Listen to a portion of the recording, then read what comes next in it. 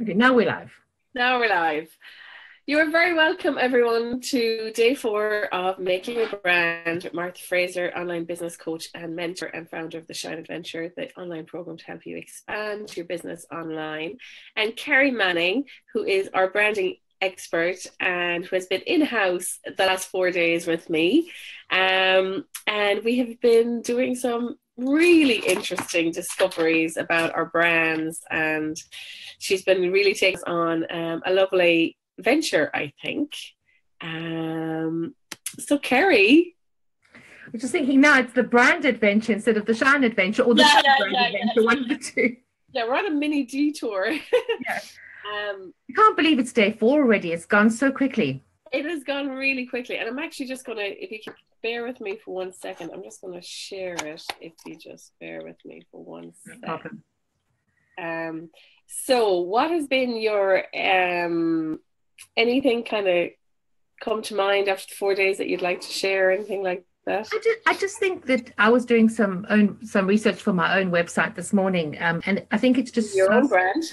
My own brand, yes.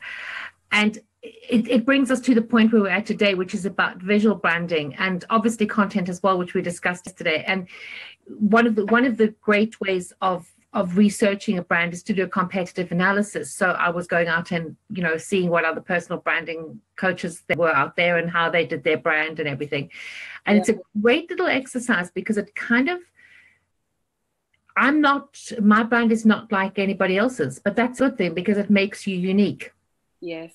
Yes. And I think that the work we've done is really, a lot of it is tapping into your own personal uniqueness and what makes you different to somebody else. And that's really what makes you stand out in a crowd. Yes. Is the fact that you are different. And I think that there's space in the world for everyone. And you need to go with your gut instincts more than anything else. Because if you say, okay, well, somebody says I should be a blue because blue is the normal color you use for healthcare, just as an example. Yeah. Don't feel that you have to follow any form. We've done the work to figure out who we are. Mm-hmm. And now it's about taking that uniqueness and taking that brand value, the brand essence, and putting it into a visual identity. And that's exciting. Yes. It's extremely exciting. I have to say, I've really enjoyed the last couple of days. Just the breakthroughs for me doing this. As I said, like I'm really on this journey myself of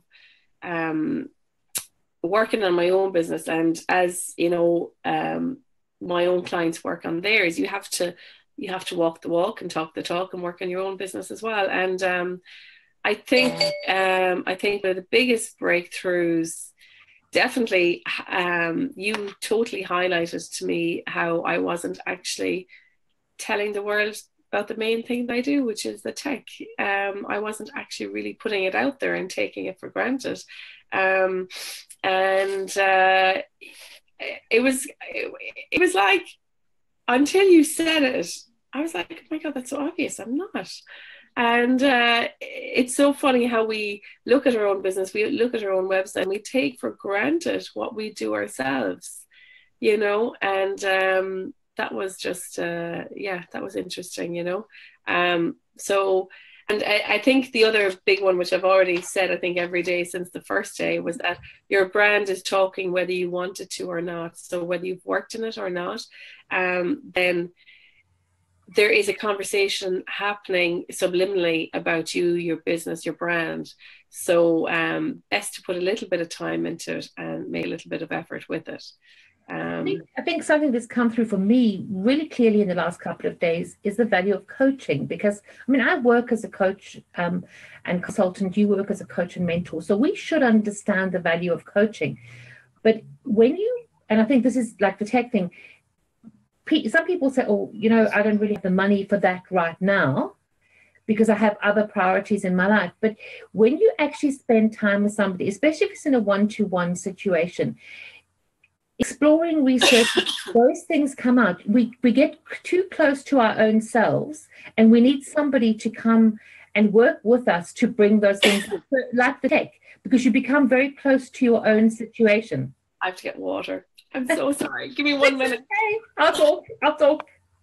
Don't forget water.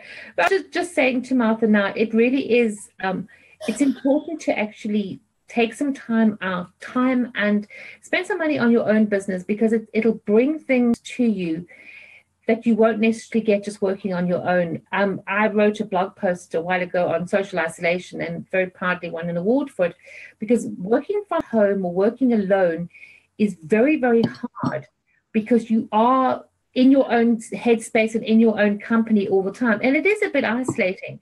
So one of the first times I met Martha was at an online stars meetup in Galway, where we just got together. And I think it's just very important to use peer groups, use masterminds, use coaching to get extra almost staff members, team members into your team if you're working completely alone, because it's very isolating and you don't see the problems. I was delighted that when I was working with my own mentor, all of a sudden there was a shift, because she had somebody else to talk to, and she's had a complete shift and turnaround in her own business life because of that. And it's funny because, like, the first time I invested in a mentor, I'll never forget it. I was like, oh my God, I can't believe I'm after doing this. And it was the best money I ever spent. And then I remember going through a phase where I didn't have a mentor. And things that happened were, I went off track. I made a big mistake that actually cost me a couple of thousand. And my kind of belief in myself was going up and down. And what I said to myself then was, because I thought I'd go it alone for a while. And then what I said to myself, do you know what? I said, I will never be without a mentor again. And I currently have two, which is great. But, and Kerry for this 4 days is 3.